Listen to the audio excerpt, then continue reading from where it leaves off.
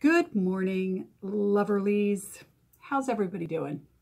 Happy Valentine's Day, and I hope all of you are feeling very loved today. I certainly appreciate you being here. And a shout out to everybody who has figured out that the love of their life has 4 legs, because I know, I've been there. So, as some of you know, as I've talked about before, I'm a cancer survivor. And I had a cancer called multiple myeloma. I was diagnosed in 2013, started treatment in 2014, and I went into remission in 2015, which is why I'm coming to you today. It's officially been 6 years, which is great, like unbelievable. 5 years was amazing. 6 years is even better. And I celebrate Valentine's Day as my remission day because I found out, I believe it was the 27th of February, that I was in remission based on blood work and a visit with my doctor and, all your basics. But, remission didn't happen on the 26th of February. So I always celebrate the 14th, Valentine's Day, as my life day, my remission date.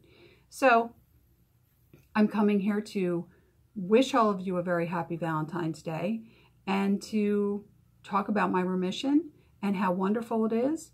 And one of the things I really wanted to talk about today was medical science and not giving up hope.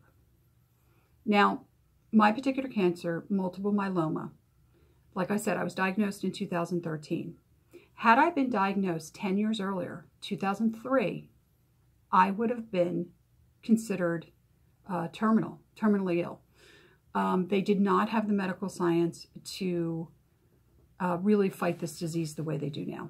Now, multiple myeloma is very interesting. What happens with most people, it's very similar to adult leukemia, if you know anyone that has adult leukemia, or lymphoma. It's a blood-based illness. It's based on bone marrow and blood. So what happens is you would go for chemo, and then you'd go into remission for a year or 2 years, sometimes 3 years, and then the multiple myeloma would come back. And you would continue this process until it gravely injured your kidneys, the chemotherapy. And then eventually you would end up having end-stage renal disease, and people who died of multiple myeloma actually didn't die of multiple myeloma, they died of end-stage renal failure. And it was a horrible disease. It was a horrible wasting cancer. It caused your bones to break, which is still an issue that I might have. So, the idea of dying in bed, drowning in your own fluids with broken bones is absolutely horrible. Now, in the early 2000s, there was quite a bunch of research done into stem cell procedures, which is what I had. I actually donated my own stem cells to myself. In that process, they took my stem cells and they actually spin them and clean them, which sounds really strange, and freeze them. Then they give me this chemo that completely flatlines my immune system. It's almost like rebooting your computer. You literally, you erase the hard drive in your body, basically. And then they give you your now clean stem cells back, and they hope that this triggers immunity in your body. Well, that's exactly what happened to me. I went into the hospital. I was supposed to be in there for a month. My stem cells had been harvested the month before. They were frozen. It took about 3 days for everything to really come down. And then that was it. I mean, after receiving the chemo, 3 days later, I received my own stem cells back, and then I just went up. My immunity proportionally went up every day. My immunity went back up. So the reason I'm talking about this is there's a lot of people out there who suffer from cancer. They suffer from other chronic illnesses for which right now there is no cure. And when I say suffer, I really mean suffer. Like they're in pain, their bodies are deteriorating, the medications aren't working, whatever the case is.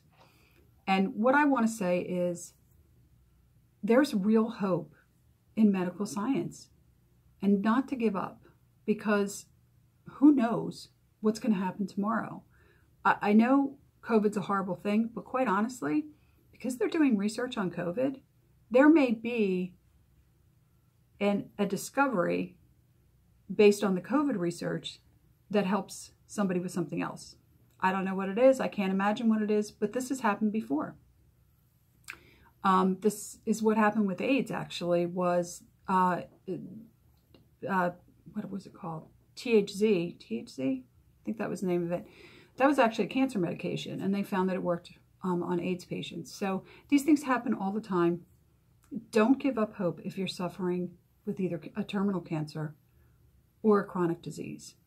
We don't know what's around the corner medically, and we just need to hang in there and have a little hope and hope for the best. And I say this as a person that would be dead now had I gotten multiple myeloma in 2003 and not 2013.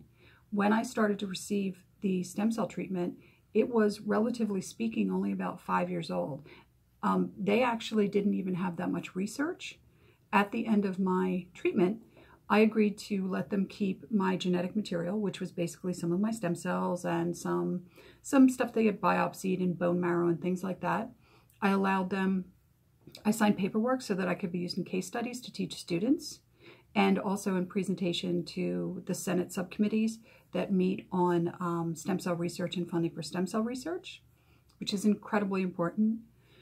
And I did all this because, well, I wanted to help, first of all, and I felt so lucky that I was alive, and I was doing really well, like really well. They kept saying to me how exceptional my recovery was, and that was so good to hear. And yeah, so I just wanted to come on here and talk a little bit about my stem cell procedure. I wanted to talk a little bit about, if you're feeling, you know, down, if you think that this disease you have, whatever it is never going to go away, have some hope, because medical science is learning new stuff every day. There's new research every day. We're finding out so many new things. I mean, just look at, like, this pandemic now. Had this happened maybe even in the 60s, we wouldn't have had the technology we have now to really fight this, to create this vaccine for this pandemic. So I just want to say to everybody out there, keep some hope. And yeah, so I will see you guys in the next video, and have a very happy Valentine's Day. And I hope you all feel loved. And like I said, shout out to everybody whose true love has 4 feet. Anyway, I'll see you guys in the next video. Please like, subscribe, comment. You know I love comments. And I will see you in the next video. Bye.